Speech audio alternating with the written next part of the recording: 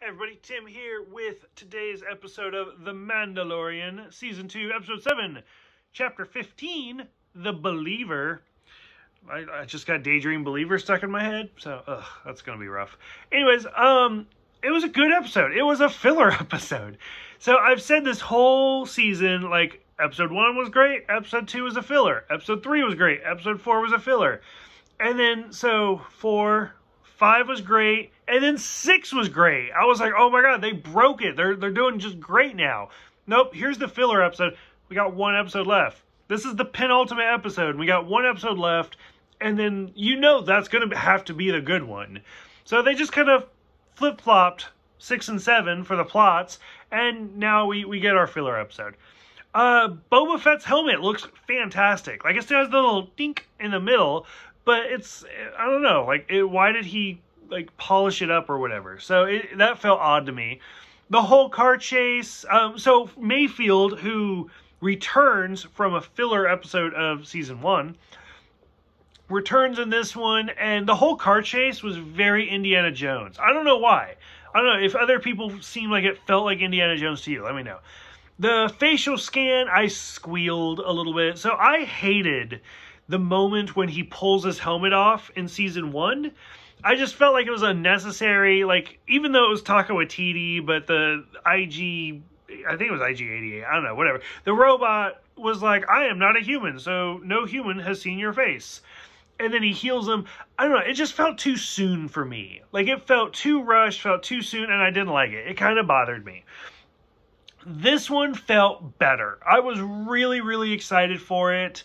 And it just never ended. Like, it was so awkward and so antagonizing the entire time. And you could tell, like, it was Linus's blanket was ripped away. And, like, at first, when he first does it, like, he walks up to the computer and it, like, doesn't register, so he takes the helmet off. I'm just like, oh my god! Like, I was like, oh, this is the moment. Like, if they didn't do it in Season 1, but they had done it this one, it was the exact moment I needed. And then I'm like, okay, he's going to put his helmet on, they'll be done, and it'll be great. Nope. Scene just kept going. And I was like, oh.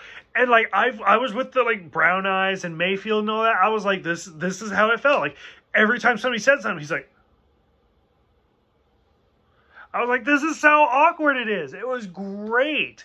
Hess was fantastic, which I think it was kind of funny because he was like the Night King from Game of Thrones, and the Mandalorian was the Viper from Game of Thrones, so we got like a little reunion there going on, even though those characters had no screen time whatsoever, not even the same seasons. But I was like, oh, that's kind of funny, that's kind of interesting. And I don't know, Mayfield literally almost left no impression on me in Season 1. But in this one, like, I was like, he was a good dude. He was really, really nice. And, like, the whole thing about, like, he's like, I still haven't seen your face. Let's just go. You did what you had to do. I did what I got to do. Let's just go. And it was great. I'll be honest with you. The entire time, I was like, Mayfield's going to die. Like, he's going to get shot and he's going to die. And then the Mandalorian will still be like, nobody alive has seen my face. But he didn't. Like, they actually let him go. And I was amazed. I thought it was actually really, really well done. So I loved it. I still think it was a great episode. The worst episode of The Mandalorian is still better than a lot of other shows on TV right now. So, still really, really liked it. I am terrified for the next episode. This might be the first episode ever. Like, the child, Grogu, Baby Yoda, whatever, has never been in. I think this is the first episode. We didn't see him at all. So, that's kind of interesting. Loved it. Still think it was great, even if it was very fillerish.